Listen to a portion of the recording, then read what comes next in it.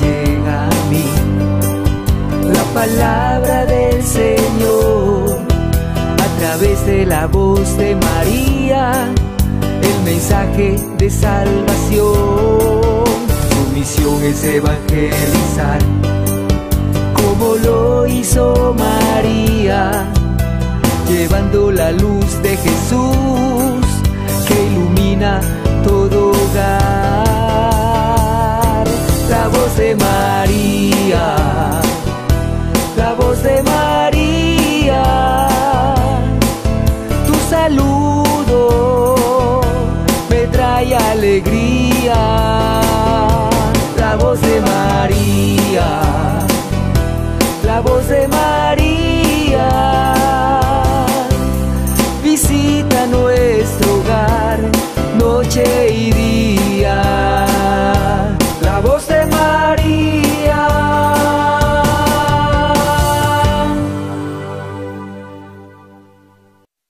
El siguiente programa tiene clasificación A, apto para toda la familia. Tipo de contenido: formativo, educativo, cultural.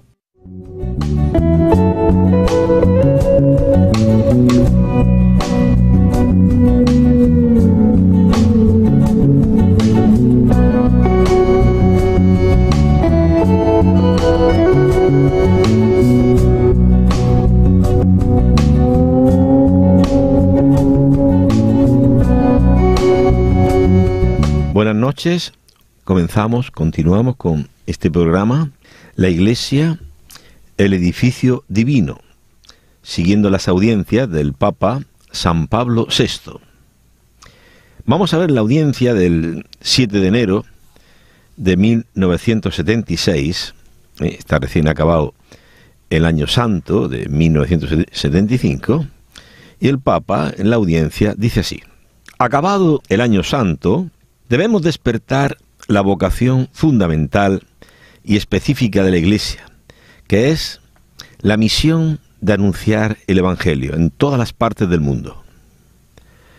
Esta es la misión, la vocación fundamental de la Iglesia: anunciar el Evangelio en todas las partes del mundo. Por eso la Iglesia es católica en todas las partes del mundo. Y esta es la vocación de la Iglesia. Pero la Iglesia, ya con el Concilio Vaticano II, también estaba hace unos años, había acabado, la Iglesia dijo que tenemos que cambiar de mentalidad.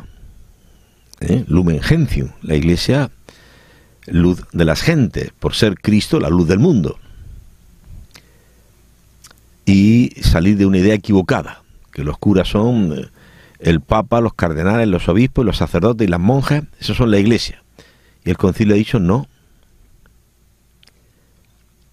La Iglesia es el cuerpo de Cristo, el pueblo de Dios, donde hay carismas, ministerios, ciertamente, el sacerdote, el diácono, el Papa, el obispo, o sea, el religioso, son carismas al servicio del pueblo de Dios. Entonces, toda la Iglesia, todos los bautizados, hemos insistido estos miércoles atrás, el Papa habla de dos sacerdocios: sacerdocio ministerial, lo que se conoce por el sacerdote, el presbítero, y luego el sacerdocio común de todos los fieles por su bautismo.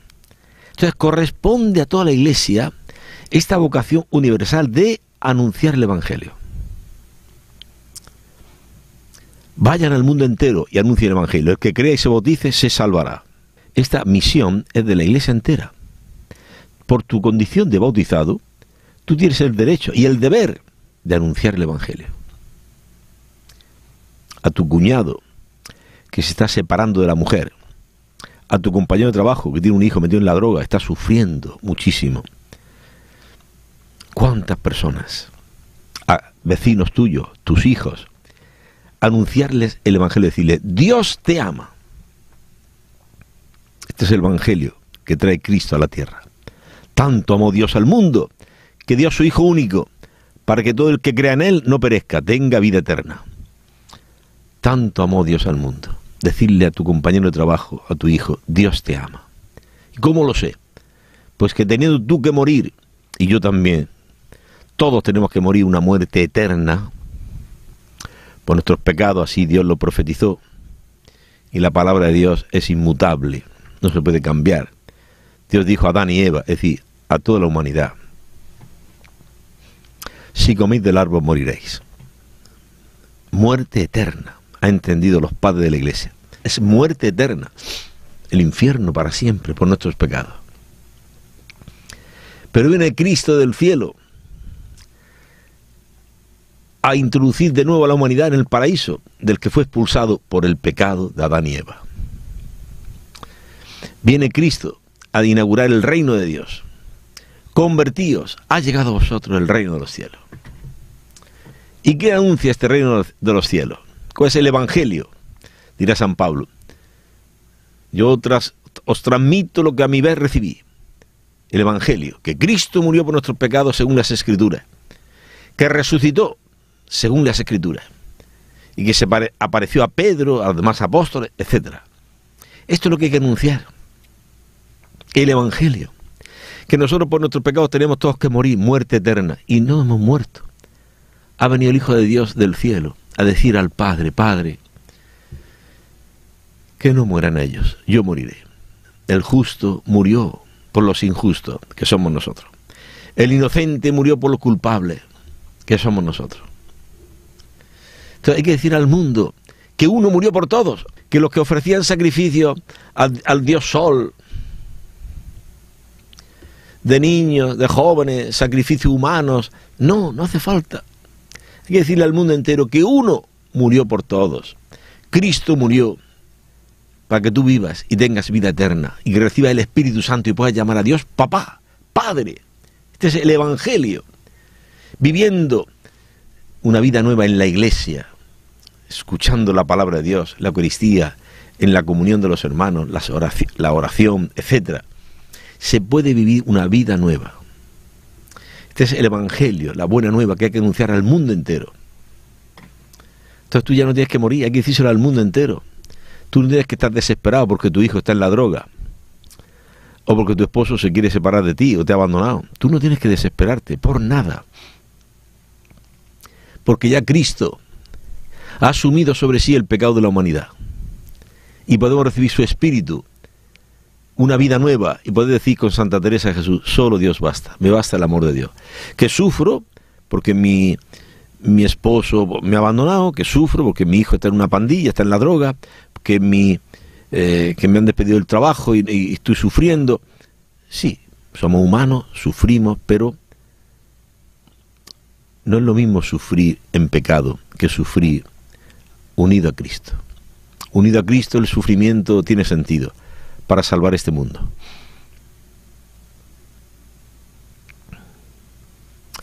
Entonces, dice el Papa San Pablo VI, acabado el año santo, que fue en el año 1975, esta audiencia es el 7 de enero 1976, dice el Papa, acabado el año santo, debemos despertar, porque a veces estamos dormidos.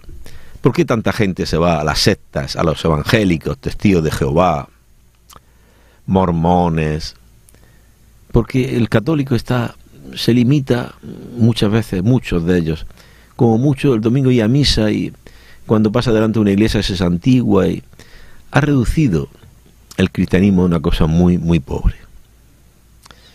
Entonces el concilio el Papa nos invita a despertar la vocación fundamental y específica de la Iglesia. Dirá San Pablo: ¡ay de mí si no evangelizare! Y si lo hago es porque es algo que se me ha impuesto, no por un capricho mío. Y mi recompensa es anunciar el Evangelio. Y yo, dice San Pablo, todo lo hago por el Evangelio. Si duermo, si me levanto, si evangelizo, si como, si perdono, si soporto los sufrimientos, todo lo hago por el Evangelio, para el bien de los elegidos, para que se salven. No para darle escándalo, sino para que queden edificados. Por eso San Pablo muchas veces dirá: no se escandalicen de estas cadenas, porque Pablo pasó mucho tiempo de su vida preso en las cárceles, azotado por los judíos, náufrago en el mar, noches sin dormir, hambre, días sin comer. Cuánto sufrimiento este pobrecillo apóstol, este campeón del cristianismo, San Pablo. Y decía: ¡ay de mí si no evangelizare! Ay de mí si no evangelizo, si no cumplo la vocación fundamental y específica de la Iglesia, anunciar el Evangelio, decir al mundo entero, a tu vecino, Dios te ama. Así como eres. Cristo da su sangre por ti, aunque seas el peor pecador de la tierra. La sangre de Cristo tiene poder para hacerte santo. Dice San Juan Crisóstomo, ¿por qué Cristo habló de la parábola de la cizaña y del trigo? Porque Cristo sabe que Él tiene poder para transformar la cizaña en trigo. Aunque seas el peor pecador de la tierra, Cristo te ama, ha dado su sangre por ti para que tú vivas una vida nueva. Cree esta buena noticia. Mira, María Magdalena, prostituta, hoy es Santa María Magdalena. Está en el cielo, entre todas las vírgenes que siguen al Cordero degollado, en el cielo. Mira el ladrón crucificado con Jesús a la derecha, se arrepintió. Señor, cuando vengas con tu reino, acuérdate de mí. Te aseguro, tú estarás conmigo hoy en el paraíso. Y hoy es San Dimas, el primer santo canonizado por la Iglesia. Mira a Saulo, perseguidor, violento, asesino, perseguidor de la Iglesia. Míralo, hoy es un apóstol, San Pablo. ¿Ha visto el poder de la sangre de Cristo? Y Dios no tiene poder para arrancarte de ti del adulterio, que estás engañando a tu esposa, o no tiene poder para arrancarte del trago, que estás escandalizando a tus hijos, viniendo borracho a casa. No tiene poder Dios para arrancarte del rencor, que no te habla con tu cuñado, con tu suegra. ¿No tiene Dios poder para eso? ¿No tiene Dios poder para hacerte un hombre manso? Hoy que tú maltratas a los hijos, le gritas, le insultas. ¿No tiene Dios poder para hacer de ti un hombre manso, humilde, a semejanza de Cristo su Hijo? Decía un padre del desierto, atento, atento, hijo, que si estás bravo, eres el demonio. Por mucho papá o mamá que sea, si estás bravo, eres el demonio. Si estás triste, eres su hijo, el hijo del demonio. Y si estás preocupado, eres el servidor del demonio en todas partes. A ver, repito uno por uno. Dice así, este padre del desierto, los padres de los cuales se han escrito unos apotegmas, unos dichos y hechos preciosos para edificación de la Iglesia. Tú piensas que el padre del monaquismo, de los padres del desierto, es San Antonio. Pues bien, San Agustín leyó la vida de San Antonio, escrita por San Atanasio. Y todos los monjes benedictinos, San Benito, se han inspirado en los padres del desierto. La vida monacal, ha hecho un bien inmenso en la Iglesia. Pues dice este padre del desierto que si tú estás bravo, eres el demonio. O sea, si estamos bravos, enfadados, con iras, con violencia, somos el demonio. Porque estamos siguiendo a uno que en la cruz dijo, Padre, perdónales, manso y humilde de corazón, Cristo. Entonces, estar bravo, decía otro padre del desierto, aunque alguien con violencia te arranque un ojo, eso no es motivo para enfadarte con tu hermano.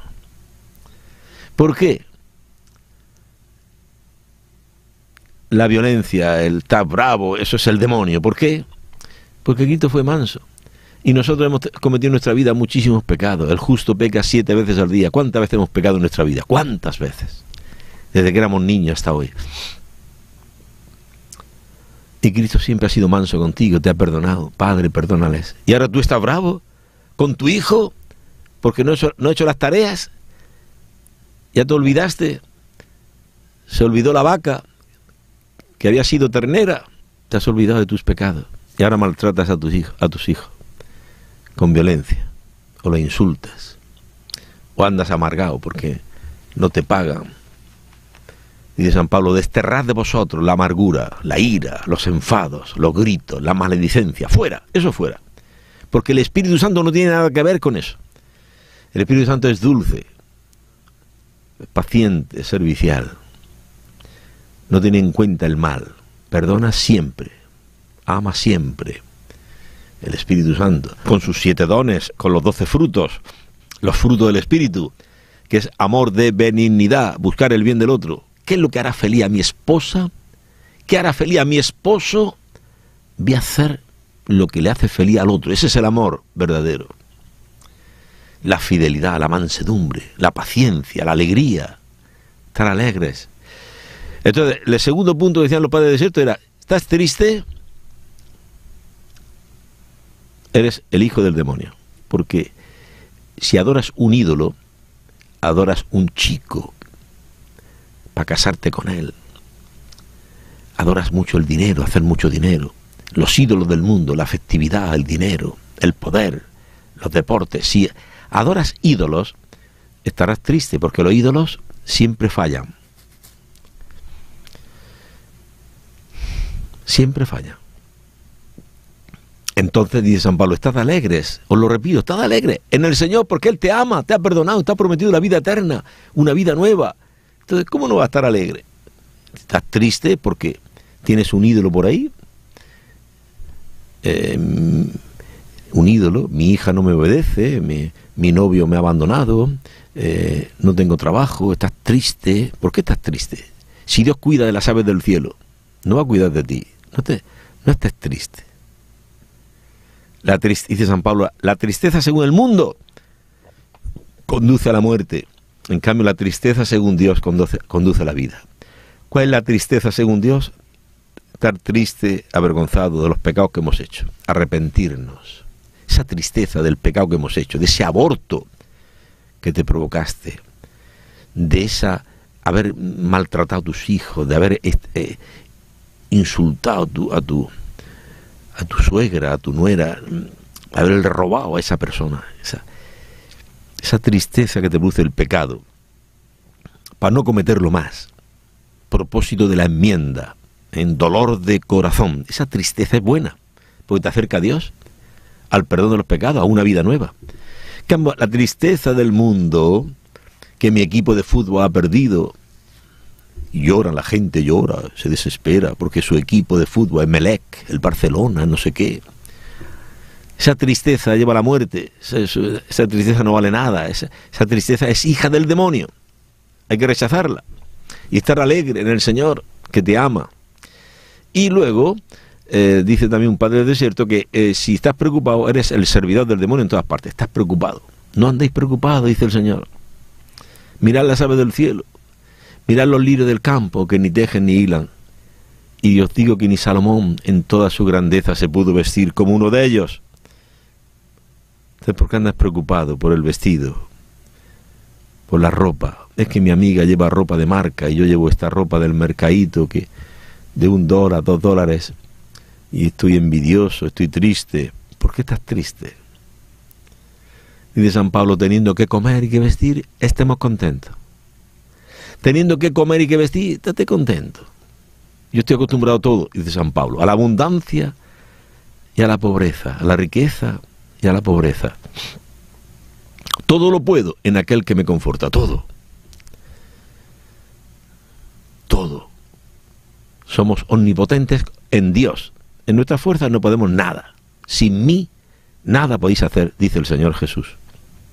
Bueno, y continúa San Pablo VI, el Papa, en esta audiencia diciendo que hay que despertar esta vocación específica de la Iglesia de anunciar el Evangelio y también la conciencia de la necesidad de morar en el mundo. Necesario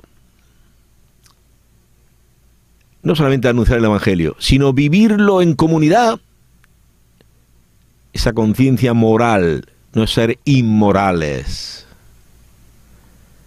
robando, mintiendo, emborrachándonos. No, hay que dejar el pecado y vivir una vida moral en la comunidad cristiana. ¿Cuál es la moral?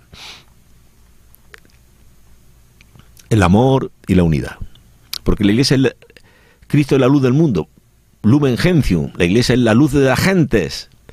Por tanto, ¿cómo vamos a ser luz si estamos dando escándalo con nuestros pecados? ¿Y cómo podremos ser luz si se da una moral verdadera? El amor y la unidad. Amaos, dice el Señor, como yo os he amado. Y sed uno, perfectamente uno. Como el Padre y yo somos uno, ustedes sean uno. El amor y la unidad. Esa es la conciencia moral que hay que crear en las parroquias, en las comunidades. Ser uno. Me decía hoy con lágrimas una hermana de una comunidad, con su esposo, que otra hermana la ha ofendido diciendo mentiras de ella, diciendo cosas que no son, y lloraba. Digo, mira, hermana, te recuerdo lo que decía San José María Escrivá de Balaguer a una señora que se quejaba mucho de su esposo. Y le decía, mira, por mucha ofensa que te haya hecho tu esposo, son pocas comparadas con las que tú le has hecho a Cristo clavándole en la cruz. O O sea, la moral tiene un punto de referencia, que es Cristo clavado en la cruz y resucitado para salvarnos. Si tú miras la paja ajena, el defecto del hermano que te ha criticado, que te ha gritado, que te ha tratado injustamente, pues siempre estarás en el rencor, en el odio, en las lágrimas, en la depresión, no tener más ganas de ir a la comunidad ni a la iglesia porque es una pandilla de desgraciados. Y estás equivocada, estás equivocado, estamos equivocados. ¿Por qué?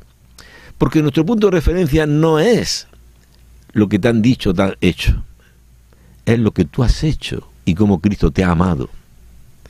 Por eso de los padres del desierto decían, vale más el recuerdo de los pecados que resucitar a un muerto. A todos nos gustaría resucitar a los muertos, ¿no? A tu hijo que no va a la iglesia, que cambie de vida y sea el primero en ir a la iglesia.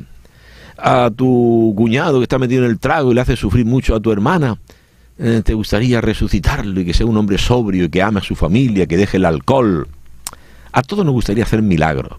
Pero mira, más importante que hacer milagros es, dicen los padres del desierto, es el recuerdo de tus pecados. Recuerda los pecados que has hecho en toda tu vida, desde que eras niño, y cómo Cristo te amó, y cómo Cristo sufrió la bofetada, los insultos. Piensa en Cristo atado a la columna, abofeteado, insultado, azotado, y Él cayó, porque llevaba tus pecados y los míos. Y nos dio su Espíritu. Reciban el Espíritu Santo. Resucitado Cristo no nos da un palo, no nos da la venganza porque lo hemos clavado en la cruz, no. Nos da su Espíritu. La paz con vosotros. Reciban el Espíritu Santo. A quienes perdonéis los pecados les quedan perdonados. Cristo nos da la vida divina, que es Dios mismo. El Espíritu Santo es la tercera persona de la Santísima Trinidad. Entonces, hay que crear, dice San Pablo VI, el Papa, esta conciencia, despertar esta conciencia de la vocación de la Iglesia, el anuncio del Evangelio y crear la conciencia moral. Si somos inmorales, somos un escándalo. Dice, mira eso, que van a misa y ahora se están emborrachando. Mira eso, no hay que hacer dar gritos, insultos y se pelean y se odian y van a la iglesia. Entonces, somos un escándalo. Dice San Pablo, por vuestra causa es blasfemado mi nombre, el nombre de Dios, en todas las naciones, por causa de los cristianos. Porque teniendo que ser luz, somos tinieblas. Por eso esta palabra del Papa nos invita a la conversión, a todos a convertirnos. Señor, ¿qué he hecho con mi vida? Quiero volverme a ti, quiero convertirme, Señor. Quiero que tú lleves mi vida, no que la lleve mi razón, mis ideas, mi violencia. No, no. Lleva tú mi vida, Señor. Hasta ahora yo llevando mi vida ha sido un desastre. Quiero empezar una vida nueva, Señor. Y continúa San Pablo VI. Y dice así: el mundo tiene necesidad del Evangelio. No hay necesidad de tener miedo a recomenzar desde el principio la misión de la evangelización, a participar, como dice San Pablo, de los duros trabajos del Evangelio. Decía el domingo pasado, en la Eucaristía, la segunda lectura de San Pablo a Timoteo decía, participa conmigo en los duros trabajos del Evangelio. Duros trabajos. Eso lo sabe muy bien San Pablo. Noches sin dormir, días sin comer, náufrago en el mar, un día y una noche, peligros por mares, peligros por ríos, azotes de los judíos, peligros de bandidos, cuántos sufrimientos. Nosotros llevamos una vida muy chata, barata, una vida muy burguesa. Los apóstoles de Cristo, Dios mío. Ay, qué envidia santa tenemos que tener, pedirle a Dios espíritu de San Pablo para anunciar el Evangelio, para que no sufra escándalo la Iglesia por nuestros pecados, sino convertirnos de corazón, pedir perdón, empezar de nuevo. Dice el Catecismo de la Iglesia Católica que no solamente los hijos tienen que pedir perdón a los padres, también los padres deben pedir perdón a los hijos. Hijo, cometí este pecado, este otro, perdóname. Todos tenemos necesidad de conversión, de ir a los pies del sacerdote en el confesionario y decir, he pecado. Pero no para estar acusando al otro, al esposo, a la esposa, a los hijos. No, yo he pecado en esto y esto. Con la ayuda de Dios quiero comenzar una vida nueva. Y participar en los duros trabajos del Evangelio. Porque todos tenemos tentación de abandonar, de arrojar la toalla. Me voy, yo con ese responsable de comunidad, con ese catequista, con ese párroco, con ese... yo no, me voy. Entonces, decía San Germán, un padre jesuita, que no hay mayor penitencia que mantenerse en la comunión fraterna. Esta es la mayor penitencia. Pensamos a veces que los ayunos, los cilicios, los sacrificios están bien, pero no nos olvidemos que la mayor penitencia que podemos hacer es mantenernos en la comunión fraterna, siempre pidiendo perdón, siempre perdonando, siempre amando, siempre sirviendo. Ay, la comunidad cristiana. Estos son los duros trabajos, porque no es fácil a veces perdonar, porque somos muy soberbios todos. Entonces no queremos participar en los duros trabajos del Evangelio. Perdonar siempre. ¿Cuántas veces tengo que perdonar las ofensas que me haga mi hermano? ¿Hasta 7? No 7, 70 veces 7. Siempre tienes que perdonar. Uy, Dios mío. Participar en los duros trabajos del Evangelio. Perdonar siempre. Ser generoso siempre, vendiendo los bienes y dárselo a los pobres, hacerse un tesoro en el cielo, dar limosna. Uy. Participar en los duros trabajos del Evangelio. A la Eucaristía, cuando tú ves que la mayoría pues se van. Al deporte, porque sus hijos juegan al fútbol, entonces son unos esclavitos de los hijos, que van a jugar fútbol y le llevan a sus hijos a no sé qué, o juegan Melé, Barcelona, o el Barcelona en Madrid, no sé qué, oye, es fútbol. No, hacerte violencia. Claro que hay mucha gente que le gusta el fútbol, a mí también ver un partido de fútbol, pero atentos, hermanos. Dice la regla de San Benito, no antepongan nada a Cristo. No, hoy tenemos la celebración de la palabra de Dios. Hoy tenemos evangelización, hoy tenemos la Eucaristía. Primero Cristo. Si hay un rato libre, puede haber una distracción, una recreación. Hasta en los monasterios, los monjes, las monjas tienen su ratito de recreación, de juego, alguna cosita. Pero no antepongan nada a Cristo. No es que el cumpleaños de mi hijo, el cumpleaños de mi esposa. Primero la Eucaristía. Cumpleaños celébralo en otra hora, a mediodía, a la 1, con la tortita, la velita y basta. Una cosa sencilla. No. Se inventan ahora todo un ritual de regalos, de música, de no sé qué. Luego acaban hasta borrachos. El cumpleaños, se ha hecho una idolatría del cumpleaños que está supliendo aquí en Ecuador y en el mundo entero. Yo lo veo mucho aquí, vivo aquí en Ecuador y lo veo que se ha hecho una idolatría del cumpleaños. Entonces ya no hay ni Eucaristía ni nada, el cumpleaños. Y abandona a Cristo por el cumpleaños. Pero es que no es el cumpleaños solamente de la esposa, luego viene del esposo, y luego viene de la hija, y luego viene de la amiguita de la hija. Y entonces están siempre de cumpleaños, y siempre de feriados, y siempre de no sé qué, y Cristo se queda a un lado.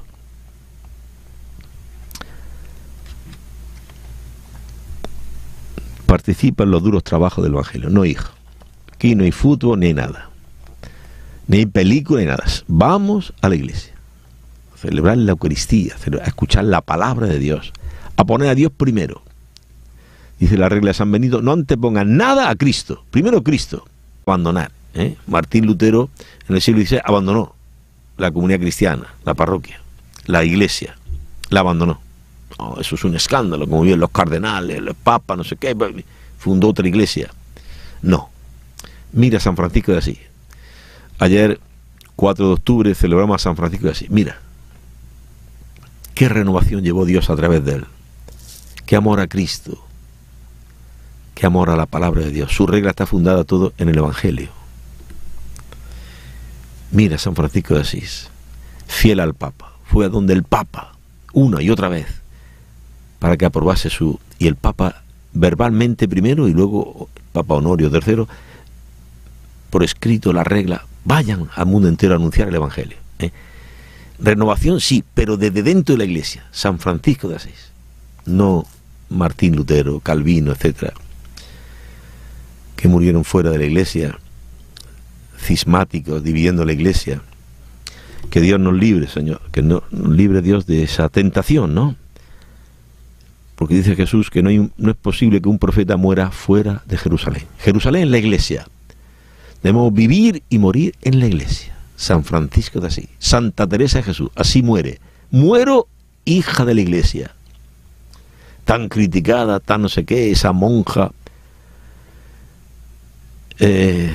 ambulante, ¿cómo le llamaba? El nuncio, la llamaba no sé qué, que era una monja andariega, que como que se escapaba del convento de la contemplación de Dios.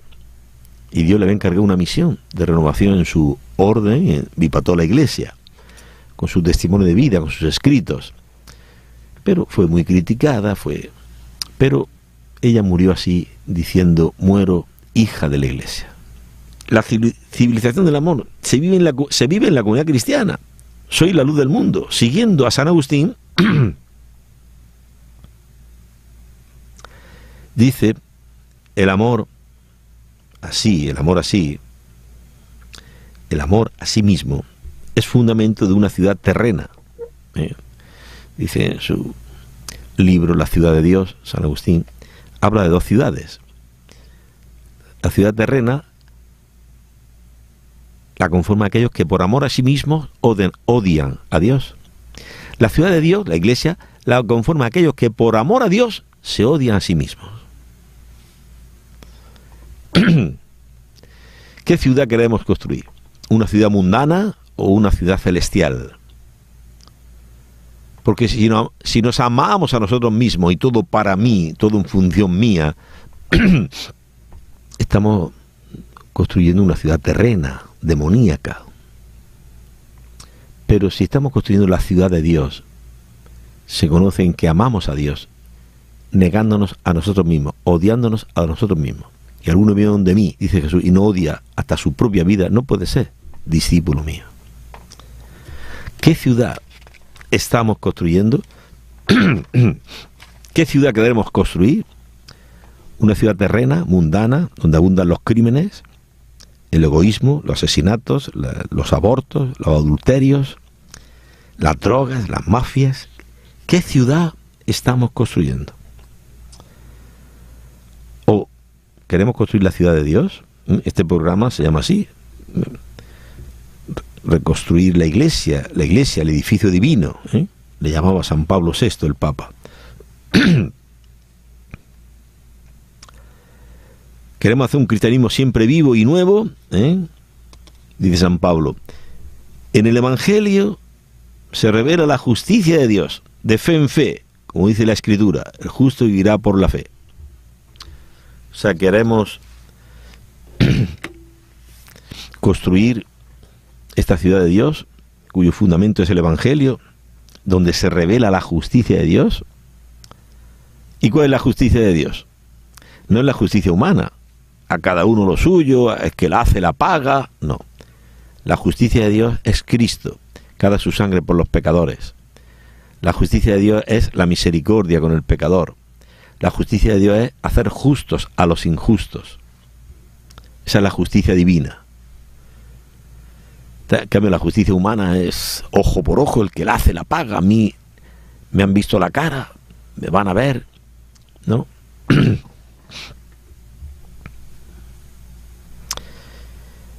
Como dice la Escritura, según San Pablo, el justo vivirá por la fe.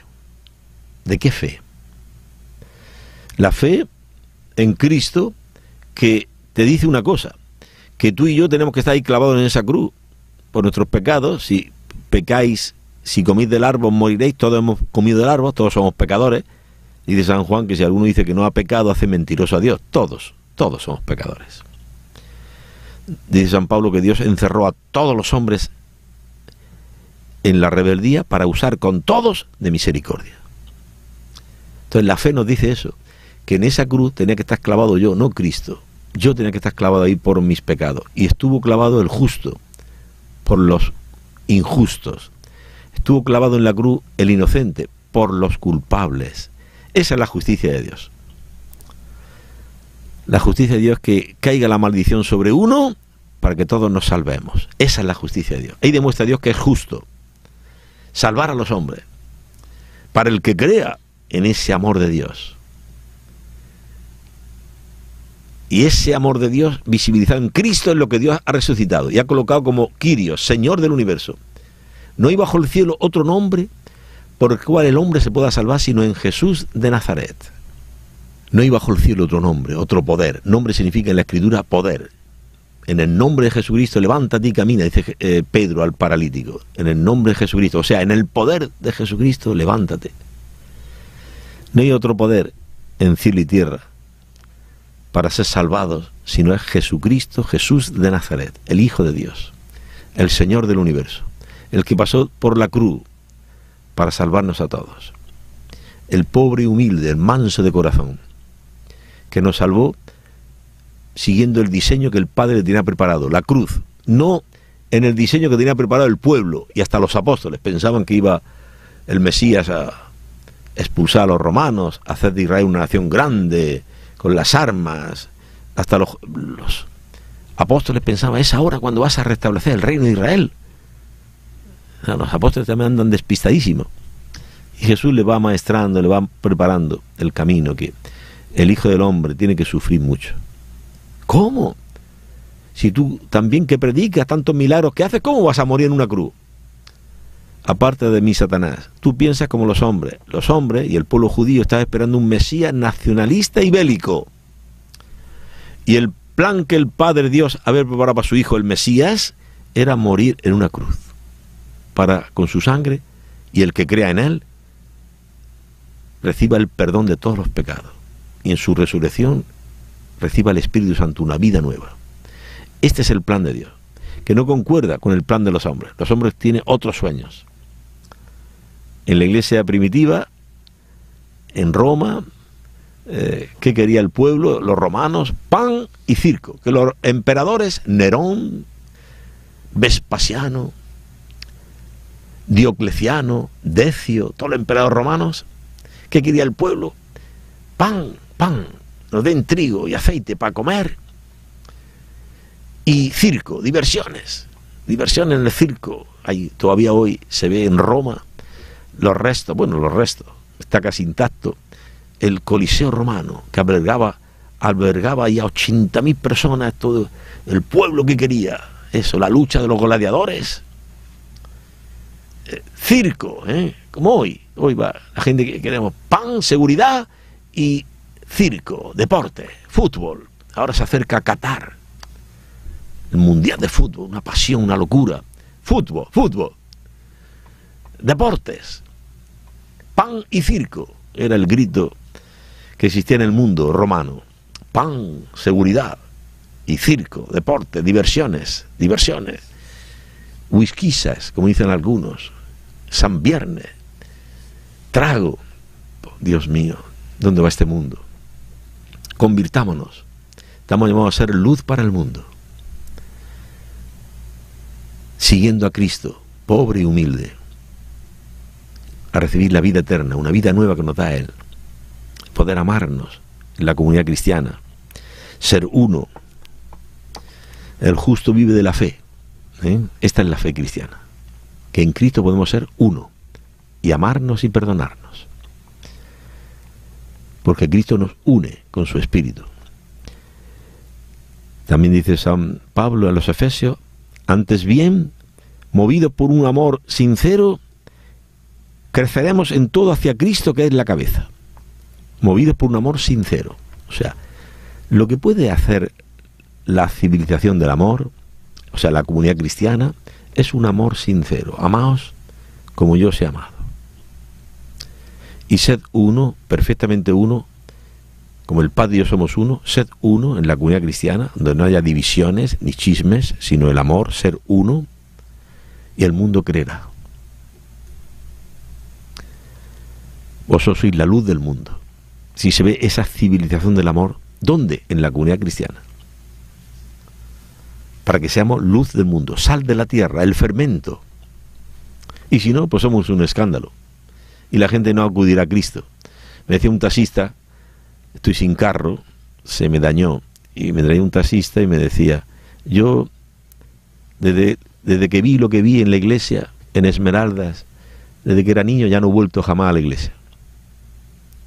Escándalos. Escándalos. No he vuelto, dice, no he vuelto a entrar a la iglesia. Y el seminarista que va conmigo le ha dado su experiencia, y yo también, dice, ah, sí, mire, ustedes han encontrado en la iglesia una vida nueva. Sí, sí, cada persona es un mundo, es un caso. En la iglesia puede ser luz para el mundo o puede ser escándalo. ¿Qué somos? ¿La civilización del amor? ¿O la civilización del egoísmo? ¿De los placeres? ¿De las mentiras? ¿De la hipocresía? ¿Los chismes? Convirtámonos, hermanos, para ser eso que quiere el Papa, que quiere la Iglesia, que quiere Cristo, que sean uno, que se amen como Cristo nos amó. ¿Cómo tenemos que amarnos? Como Cristo nos amó. Cuando éramos, dice San Pablo, cuando éramos enemigos, malos, groseros, egoístas, Cristo dio su sangre por nosotros. No esperó Cristo a que seamos buenos para morir por nosotros. Murió cuando éramos pecadores, enemigos de Dios. Nos amó y nos reconcilió con el Padre. Pues bien, amaos así. Perdonando si tiene alguno algo contra otro, perdónale. Como Cristo te perdonó a ti, mucho más. ¿Tú lo crees? ¡No! Ese me ha ofendido y no quiero saber nada con él. ¿Y tú cuánto has ofendido a Cristo? Ya no te acuerdes. Ya no te acuerdes. Pues bien, hermanos, convirtámonos. Me perdonan, está el teléfono molestando. No puedo, perdón.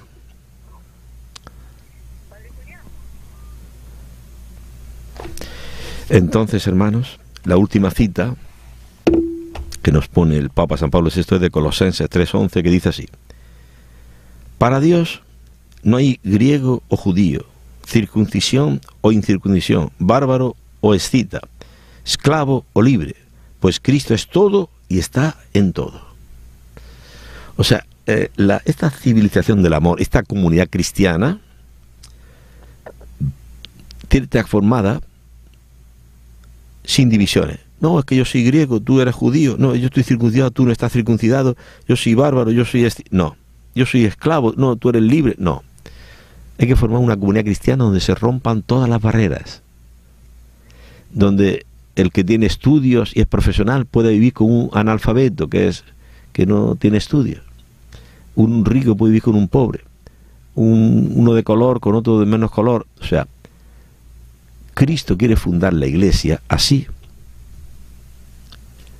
como un cuerpo donde no hay divisiones, sino que el amor que reina es mucho más grande que todas nuestras diferencias de jóvenes y ancianos, de ricos y pobres, de inteligente y no inteligente. No, formar la comunidad cristiana.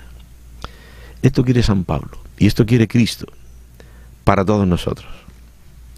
Entonces, estamos invitados a pedir a Dios esta gracia, ¿no? Que en nuestras parroquias se dé esta comunidad cristiana. Hay que hablar con el párroco, padre, formamos, ¿cómo se formará una comunidad cristiana? ¿Cómo viviremos este amor y esta unidad, donde no haya divisiones, donde lo que reina es Cristo, el amor de Cristo? Bueno, pues hay que pedirlo, ¿no? Pedid y recibiréis. Buscad y hallaréis. Entonces,